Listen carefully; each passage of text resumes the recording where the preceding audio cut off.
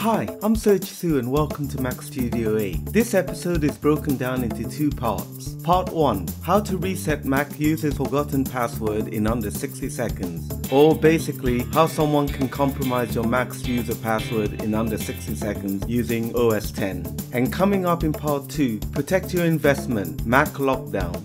So on to part 1, what you will need. A Mac with the built-in OS X System Recovery Partition, also known as the Recovery HD. The Mac models listed here all include OS X Recovery when using OS X Lion, Mountain Lion and Mavericks. No matter how sophisticated you might think your password is, it's possible to reset it in under 60 seconds. The Mac used for this tutorial is as shown.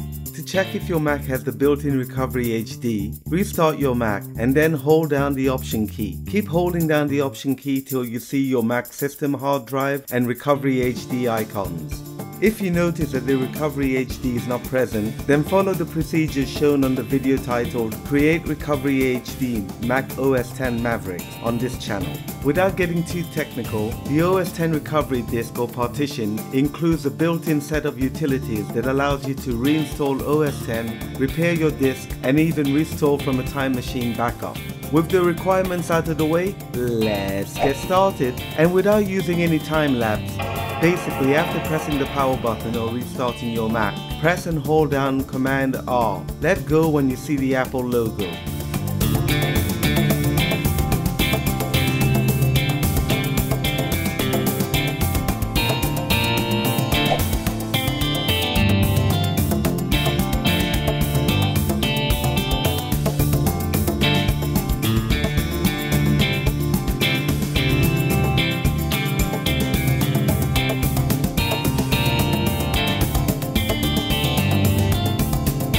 After a few seconds or so, you should see the OS X Utilities window. Now, from the menu bar, click on Utilities, then select Terminal. At the terminal prompt, type Reset Password. A pop-up window will appear, select your Mac's hard drive and then the user whose password needs resetting. Now take your time selecting another new elaborate password. As you can see, in under 60 seconds, you're able to reset or compromise anyone's password.